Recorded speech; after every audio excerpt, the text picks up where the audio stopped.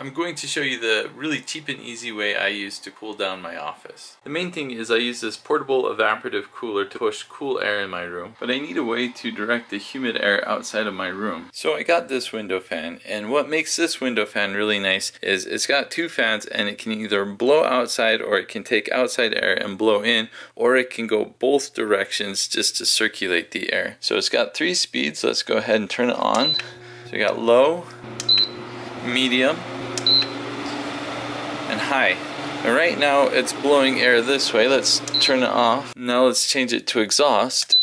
And it's going to wait till the fans turn off, then it's going to go the other way. So now it's blowing air that way. Now if I go to circulate, it's going to turn the fans off, wait, and then it's going to go in 2 directions. So this is really, really cool. It's really nice too that it waits and turns the fan off before it changes direction, so it doesn't ruin the fan.